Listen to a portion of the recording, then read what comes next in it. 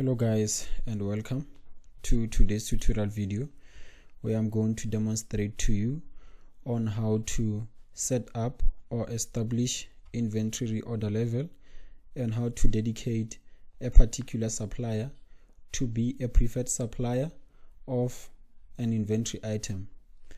To do that, you need to go to the Edit tab and select Customers Accounts, or you can utilize the toolbar just below the menu bar and use the inventory icon.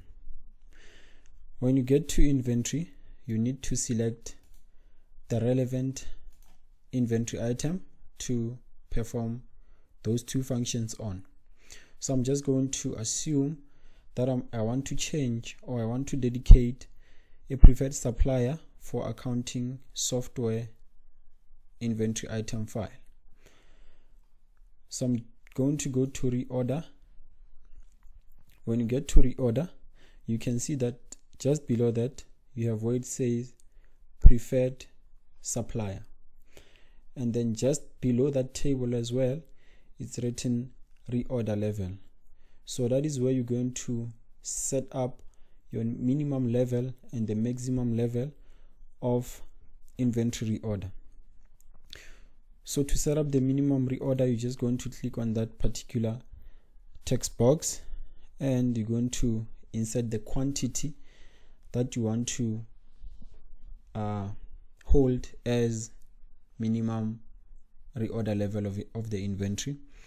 So what that means is that when the inventory gets to these quantities, every time when you invoice a customer or when you dispose that particular inventory item, is going to notify you that the quantity is below the reorder level and you need to purchase or order additional stock.